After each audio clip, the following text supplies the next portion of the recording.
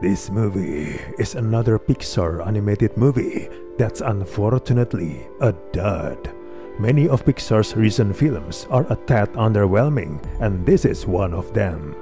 Over the decades, Pixar films have come to represent a much higher standard, and this movie can't come close to matching the majesty and the emotional sensitivity of the top-flight Pixar franchises. It's using the tried and true animated film lineage of mythological and fairy tale shape-shifting narratives. This movie's plot involves the main character transforming into an animal against their will, which is repeating familiar ground like previous Pixar movies.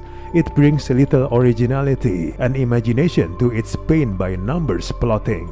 The story contains predictable narrative threads of parental expectations, forging one's own identity, and the power of friendship in the face of adversity. The setup has all sorts of metaphorical potential, especially related to adolescence and cultural heritage, but the film ignores any heavy stuff in favor of cheap laughs and dull subplots that don't go anywhere. It's a lazy affair that is merely appropriative and referential without doing much else. Mei Lee's out-of-control manifestations are clear metaphors for puberty and teenage angst, but the magical components are somewhat frustrating. They're not particularly creative, instead feeling very much orchestrated just for visual slapstick and for the very obvious parable being presented. Beyond that, the whole metaphor doesn't really work. Inventing rituals for cultures and religion is a strange choice. Teens will relate to this, but unfortunately,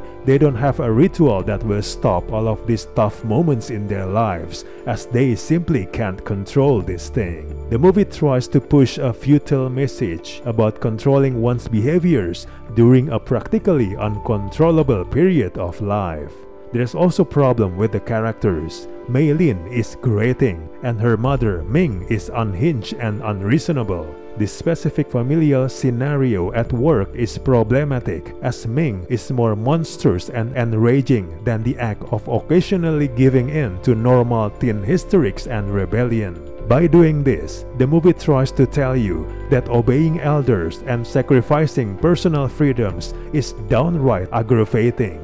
Mei Lee and Ming are annoying characters, and the fighting between them got old real fast. Mei Lee's life doesn't feel natural, and it's rather forced as well. The magnification of relatable situations of her life are evident, but the premise here is really unconvincing. This movie turns increasingly plodding as it progresses. It's still able to flex its visual creativity, but struggles to keep the story lively for the 100-minute running time. It would probably have had more impact and urgency if it were a short film. The culture clash theme embodied in the mother and daughter tension leads to a rather uninspired battle between giant pandas.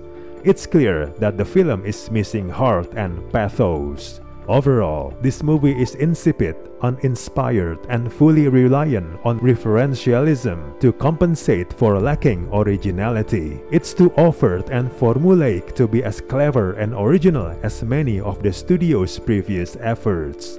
We do not recommend this movie at all.